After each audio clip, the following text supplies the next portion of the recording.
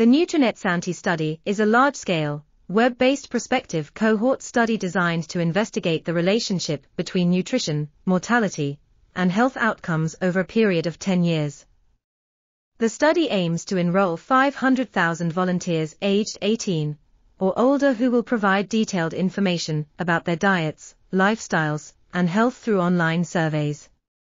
Additionally, 240,000 participants will be followed up for 5 years to monitor changes in health status, physical activity, and other relevant variables. This study will also include biochemical sampling and clinical examinations in a subsample of participants. By utilizing self-reported data and linking it to existing databases, this study will help identify the effects of nutrition on health outcomes and better understand how these effects interact with other factors.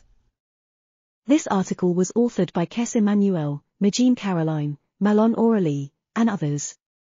We are RTCLTV, links in the description below.